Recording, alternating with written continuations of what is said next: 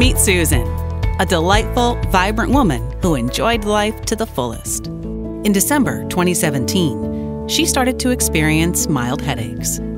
6 weeks later, when driving home one day, she had a seizure and was transported to the emergency room, where it was quickly discovered that she had a brain tumor, easily identified as glioblastoma due to its unique presentation on imaging.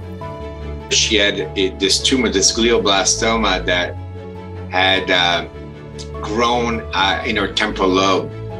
And she initially had standard of care treatment. The standard of care treatment involves resecting this surgically, and then she underwent radiation and chemotherapy. The treatments after the surgery were much more difficult for her to recover from.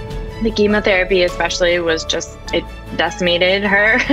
She was a very active and vivacious person. And when she was on the chemotherapy, she was just so sick and so nauseous all the time. After the recurrence, the patient was offered a new gene therapy through a phase 1 clinical study that was invented by Dr. Kioka. The oncolytic virus therapy is delivered using an intraoperative MRI and is engineered to be tumor-selected.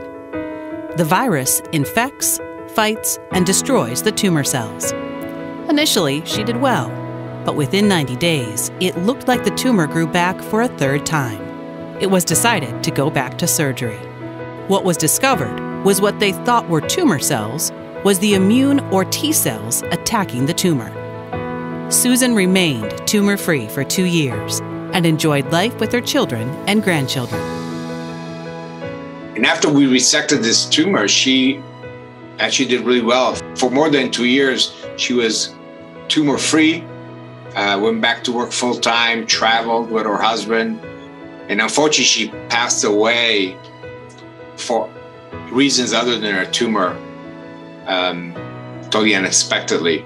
She was not sick all the time. She continued doing a lot of the things she enjoys to do.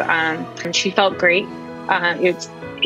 She needed to rest after her infusions, which was usually every 3 weeks is when she would get those, but they went on several cruises.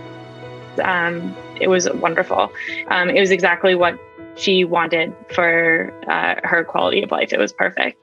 So having that extension in life, but also the quality of life that allowed her to come and travel multiple times on her own with family, go on cruises, she got to live her life almost as normal as she could have wanted.